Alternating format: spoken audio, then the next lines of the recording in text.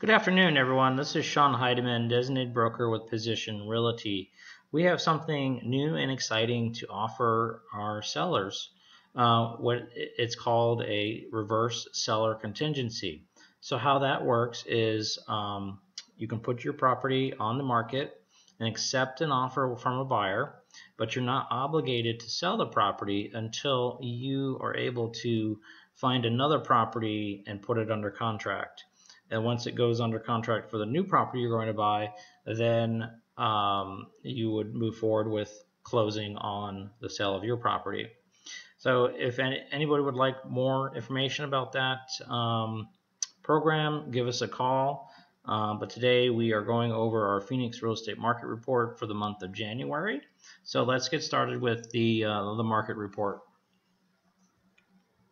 For the first two consecutive months, the number of new listings decreased, but in January, the number of new listings increased from 7,015 listings in December 2020 to 9,039 listings, or an increase of 28.9%, which is the largest number of new listings since February 2020 at 9,507 listings to 11,350 listings in March 2020.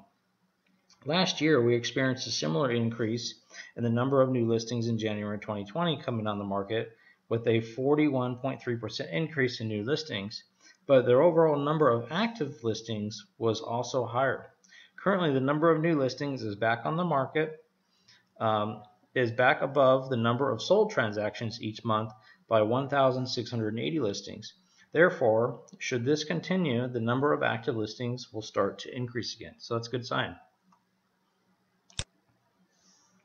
Although we had an increase in the number of new listings, the number of active listings decreased by 12%. Since December, we had 10,017 sold transactions and only 7,015 new listings.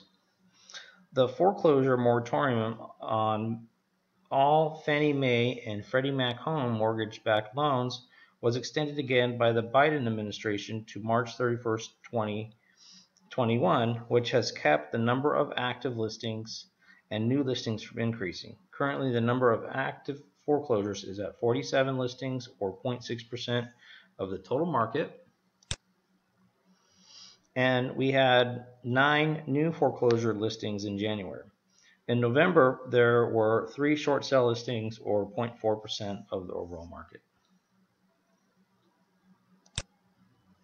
The number of sold transactions decreased slightly by 25.6% in January, from 10,017 transactions in December to 7,359 transactions in January.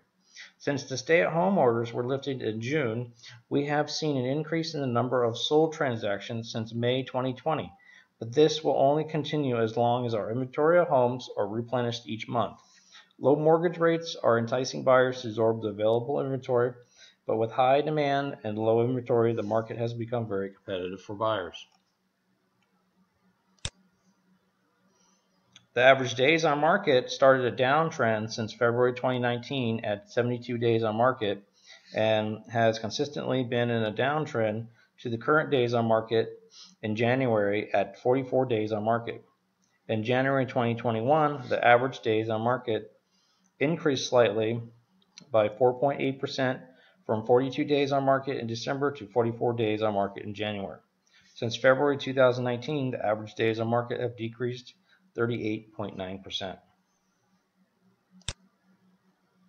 The Phoenix housing market ended 2020 exceeding the national average, with an overall annual appreciation rate of approximately 18.3%. The last 2 years have been good to those who have owned real estate, but has made it more difficult for buyers to qualify for mortgage financing. Since December 2020, the average sold price increased even more by 2.5%, from $432,422 to $443,334.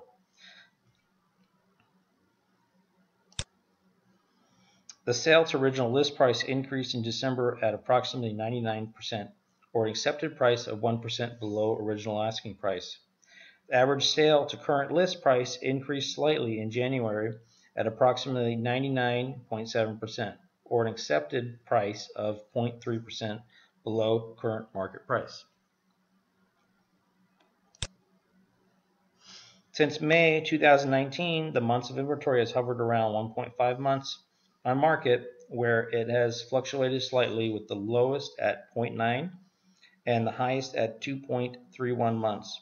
In January 2020, the months of inventory increased to 1.2 months from a historical low of 0.9 months in December. Unless the number of active and new listings increase again, we will continue to see a low months of inventory. Overall, the Phoenix real estate market has become very competitive due to low mortgage interest rates, which are fueling buyers' demand, and the low rate of new listings coming on the market because sellers are holding off for appreciation. It appears the competitive market of 2004 and 2009 is back. A competitive market is a positive sign for sellers, but the buyers, the market will continue to be a seller's market due to low inventory of homes available. If you're planning to purchase a new home during these crazy times, it's best to make your offer as competitive as possible and to use a creative brokerage, and we are able to help buyers purchase a home as smoothly as possible. Please feel free to give me a call if you have any questions or concerns or about if you should buy or sell this year.